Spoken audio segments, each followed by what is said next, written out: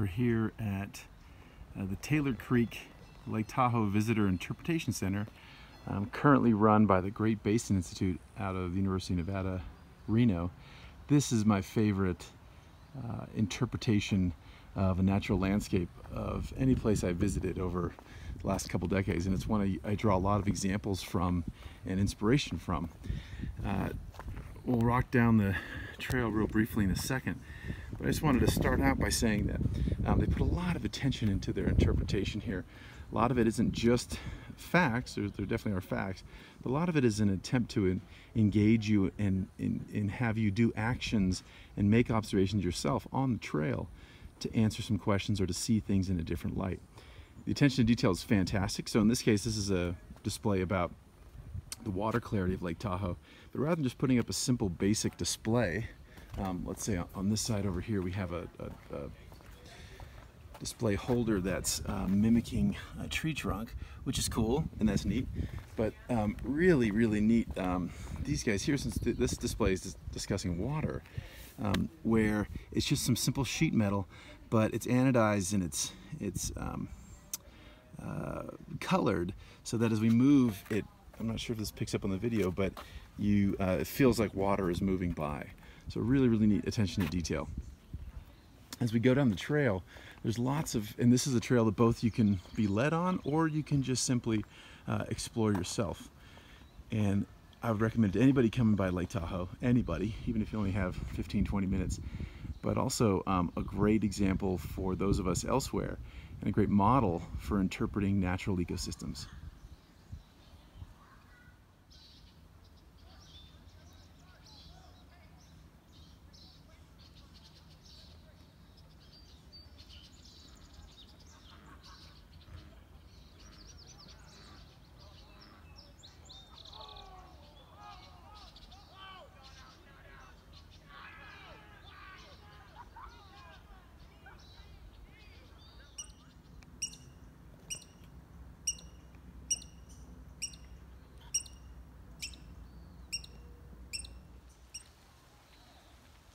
The defining thing about the interpretation here is that much of it is not fact-based, it's more inquiry-based.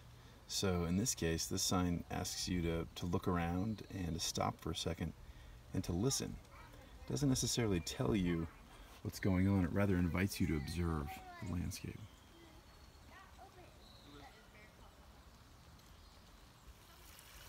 And of course, my favorite display, I think of all time, I saw this first about 20 years ago and it just was awesome, which is rather than saying how many gallons flow into Lake Tahoe or whatever's going on in this particular watershed, they invite you to figure it out yourself.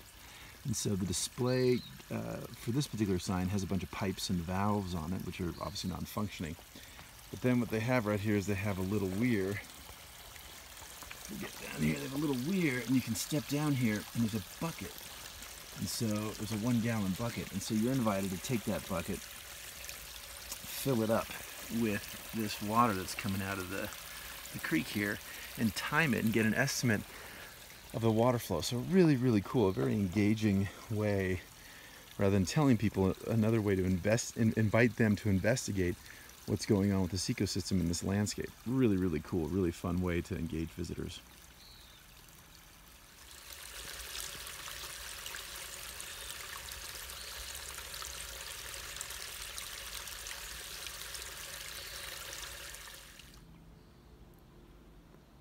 These guys also do a really good job with provocative questions. So what is this? Is this junk land or is this valuable land here in the marsh flowing into Lake Tahoe? And again, the stands are mimicking reeds and rushes. So all really cool. And unfortunately, there's a lot of phalaris here, which isn't what we want to see. But again, the notion of everything is continuous. The story, the architecture, the engagement, really great way to get people involved with this landscape. These guys also benefit from very much a three-dimensional structure here, the canopy. And at many points, the trail feels very intimate. The vegetation is actually overgrowing the trail itself, and it very much leads to this sense of enclosure and this sense of seclusion, even though we're just a few, 100 meters from the parking lot. But really nice way of transitioning to different elements and different communities here on the edge of Lake Tahoe. Where appropriate, they've also used elevated boardwalks so that we're not trampling on the marsh and we get a bit higher perspective than if we were down low. And they've done a nice job again using the local vegetation, in this case different pine trees that have been felled. They've used those as the bumpers to keep people from going off the edge, but really nice boardwalk. When they have done or needed to do more railings, they've also taken care to have aspects that allow younger folks or shorter folks to be able to see through it. So instead of doing the wood contiguously here, they've done some braided mesh so that you can still, even folks down low, can still look into the marsh and see the frogs and the vegetation and the fish.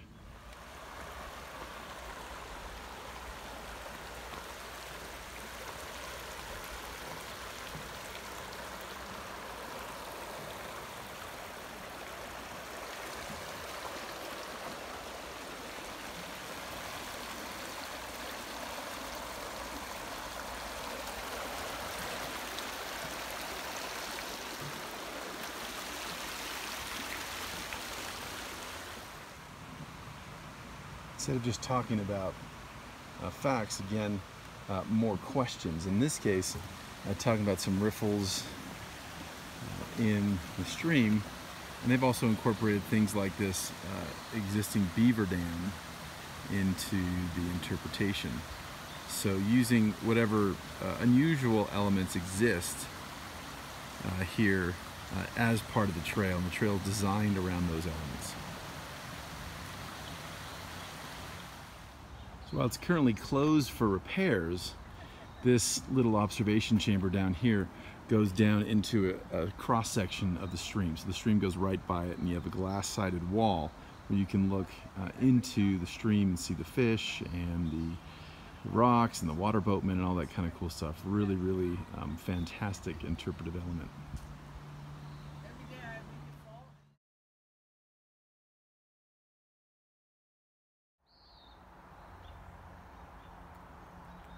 In addition to all the natural history, they've also worked in some of the management and monitoring into some of these displays. So in addition to just the basic ecological restoration displays that exist in many places, which they have here as well, these guys have not hidden the, for example, meteorological monitoring station, but their weather station is in full view right on the trail, inviting folks to sort of check it out, to ask about it, to wonder, and to engage. Most places would take this and put it somewhere where the public can't see it and keep it out of sight and out of mind.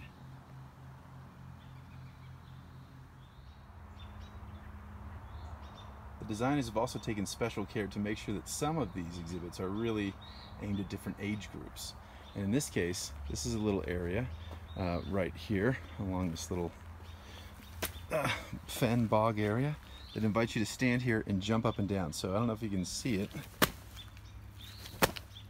It's hard to see with this video camera, but as I'm jumping, all these sedges are vibrating.